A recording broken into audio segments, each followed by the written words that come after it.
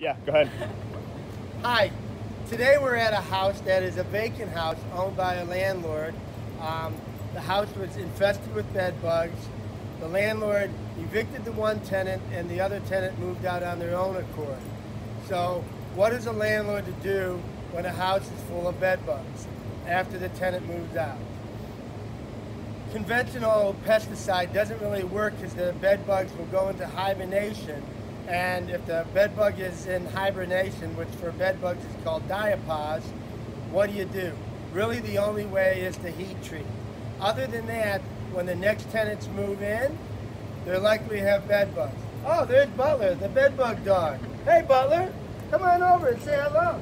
Come on, say hello to everybody. Okay, so I'm going to show you the equipment that we're working with. My business partner Laura is with me today, and we're going to give you a little idea of what's going on here. So again, this is a two-family home. So we have heat going in on all floors of this house other than the attic, which we'll get later. So we have heat going into the basement, first floor, second floor. And these are the glazed 300s or 200s that we're using on this house. Once we get the house up to 120 degrees, we'll keep it that temperature or hotter, 120 to 150 for no less than 4.5 hours. That will kill all the bed bugs that we don't know where they're hiding in this house. And then we can't see.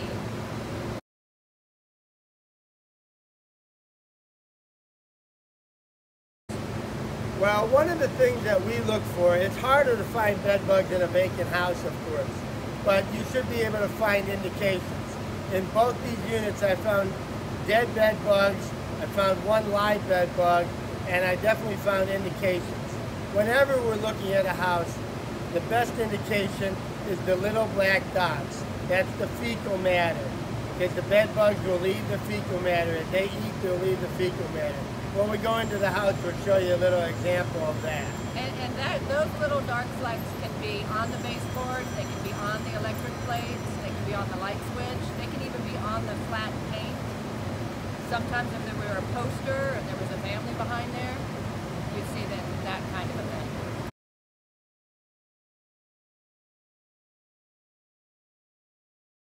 Question, and it's a hard one to answer because in some communities, the landlord's responsible.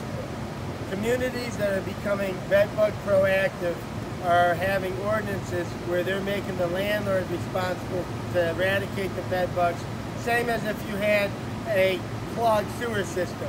Even if the tenant clogged the sewer system, you can't say, hey, Mr. Tenant or Miss Tenant, you have to pay that $6,000 to have the plumbing re-dug out and put a new sewer system.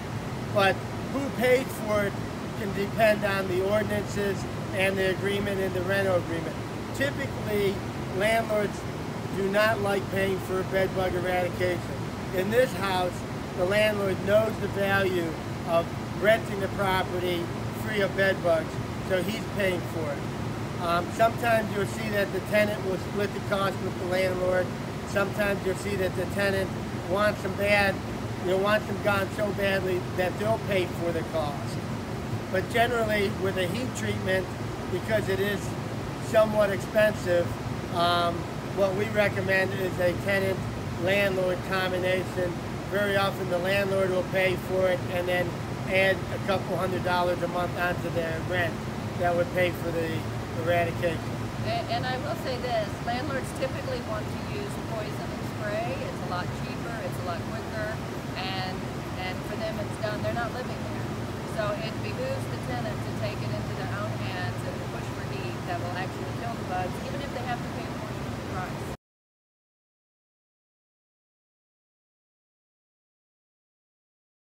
Okay, so number one, we're landlords. That's how we got into this business. I think that was mentioned in one of our prior videos. One of the most important things is tenants are not allowed to trash pick furniture. When we come to people's homes and they say, well, we're going to throw that out, we always ask them, cut the material open, paint it, do something so it's not attractive. Because people will pick up furniture that looks good, take it to their house, and then they'll have bed bugs as well. Right. So the first thing a landlord should do is prohibit a tenant from trash picking furniture. Also, you got to be very cautious in when you buy used furniture. I had a tenant that said, we bought it in Mentor. Mentor's a nice community in Cleveland. You know, maybe the average income is, you know, six-figure, yet six-figure people have bed bugs as well. So I think what a landlord needs to ask also in the interviewing people, have you ever had bed bugs? Yeah. And listen to people talk about their bed bug experience, determine whether that's somebody that they even want to put in their house.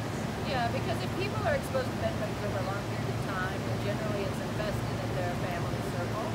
And so getting rid of them today won't necessarily have any effect on 6 weeks from now.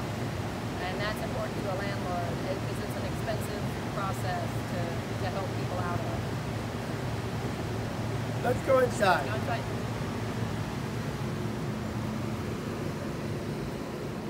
Now Butler doesn't like going inside because of the high heat, but we'll try to get him in. Come with us. Come on, Butler.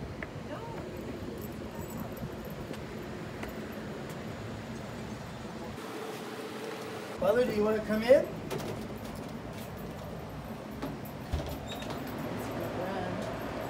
Normally Butler won't go in the warm house, but he'll be leaving. Okay, Butler, you can go.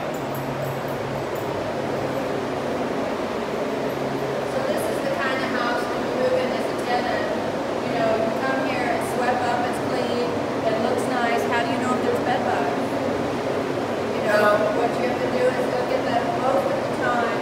Your best evidence is going to be along the baseboard with little dots, black flecks, unless it's recently painted, or on the light sockets.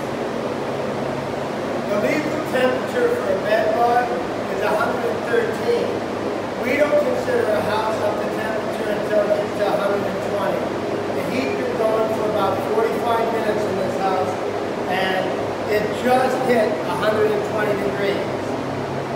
So now we're at temperature in this room. As a matter of fact, when I had it over here, it only had 116. So this house is right now at 120 degrees. Come on over here.